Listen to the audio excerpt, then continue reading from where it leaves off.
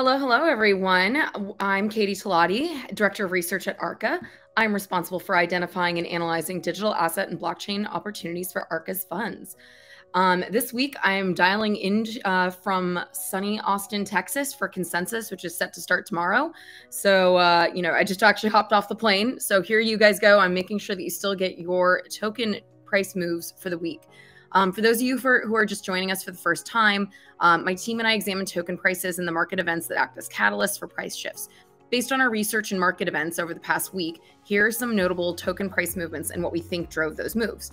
Before we get started, just a reminder, this is commentary. It is not intended to be investment advice, investment research, or an investment recommendation. Please consult your investment professional for your own circumstances. All right, guys, let's get started this week. So it's actually been pretty busy, surprisingly. And we haven't even gotten to the main event, which is Consensus, running tomorrow through Saturday. So first up this week, we have Binance Coin, or BNB. So Binance is the world's largest crypto exchange, and a news article this week came out from Bloomberg stating that the SEC is probing whether Binance's ICO was an illegal securities sale. Binance conducted that ICO in 2017, July about, so kind of like right when the crypto bull market of that time span was kicking off. At the time, the company raised $15 million, which helped the exchange jumpstart its business. Now the exchange is rumored to be worth more than Coinbase and FTX valuation-wise, and the token, the Binance Coin token, is one of the largest by market cap. So with this negative news, the token is down 4.8% week over week. All right, next up here, we have Ribbon Finance. So so to start, Porter Finance, which is a company that creates bonds for DAOs. So basically, if a decentralized organization wants to borrow money, Porter Finance will help them structure that offering.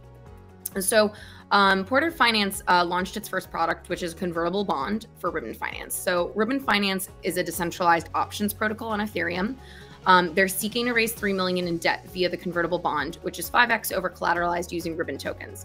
So that sounds like a great deal in theory, but the collateral backing the bond is the Ribbon token, which is illiquid and does face a lot of inflationary pressure in the coming months.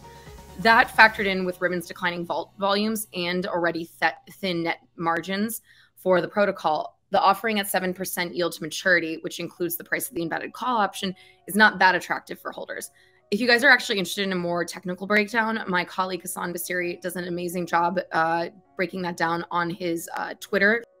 If you want to go to his Twitter profile, you can see it there, or I've also linked it in the notes here. So with this, even with this offering, Ribbon is up 4.8% on the week. All right, next up we have Helium Network. Helium is a wireless networking project, which is basically trying to provide internet connectivity using blockchain incentives. Helium introduced a Helium Improvement Proposal, or HIP, this week, which will lay the foundation for Helium to capture a much larger market and produce multiple revenue streams for holders.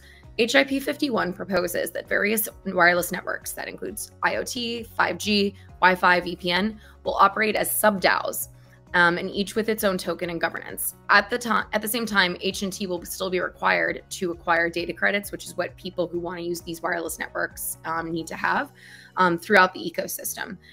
So a lot of people are speculating that this will create a lot of additional demand for H&T. Obviously, it widens its total addressable market, which is also huge. And Helium is reacting quite well to that. It's up 18% on the week. All right, finally, last but not least, we have Chainlink. So Chainlink is a price oracle provider. So for those who aren't familiar with what that is, within DeFi, a lot of projects are required to feed in prices from the outside world, or just any information from the outside world, because you can't necessarily just get that in a blockchain.